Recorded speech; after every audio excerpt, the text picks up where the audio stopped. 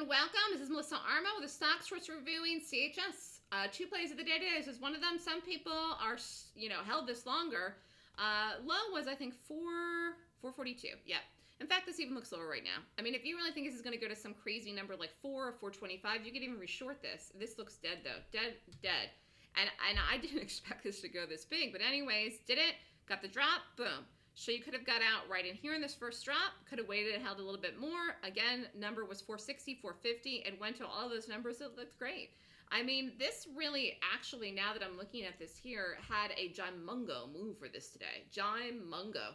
So, I mean, I didn't expect this to have this big of a move. It's on its own. Again, we did it. We did it, and we made money, and we got at it. It was fine.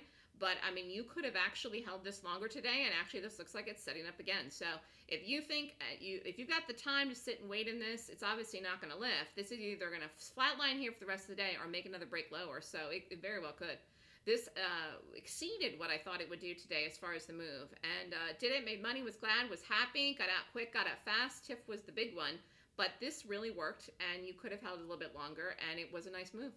So congratulations to everyone who did this. 2 plays of the day today in the Stock Swoosh Show Live Trading Room. Both worked.